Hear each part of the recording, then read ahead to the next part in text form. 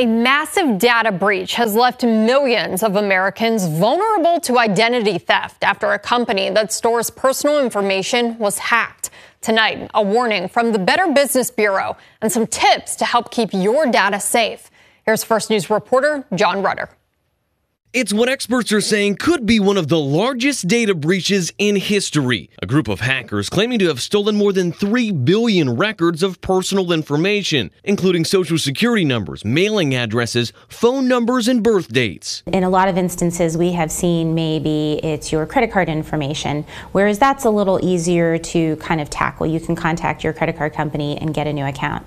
In this instance, it's social security numbers, which has a tendency to have a broader scope. The information was stolen from National Public Data, a company that collects and sells access to personal information, which is then used by other organizations to obtain background checks and criminal records. Because it's your social security number and everyone asks for your social security number, it's kind of limitless. Tonight, the Better Business Bureau is issuing a warning, advising consumers to put a freeze on your credit report as an extra safety measure to ensure your information stays safe. What that process involves is creating a PIN number that only you know. So what happens is, say the scam artist has your social security number, they are going to open up a new credit card in your name.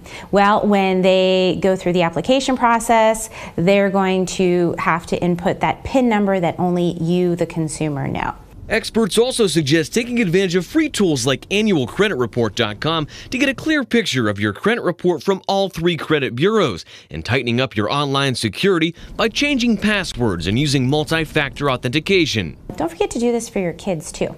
They have credit, they have social security numbers.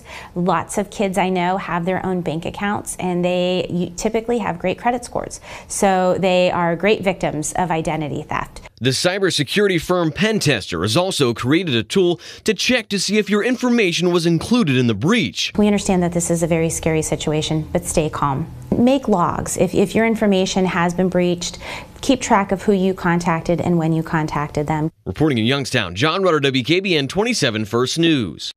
Hi everyone, I'm Lindsay Watson. Thanks for watching the WKBN 27 First News YouTube channel. If you want more video news, subscribe to our channel. And don't forget to download the WKBN 27 First News app for breaking news alerts.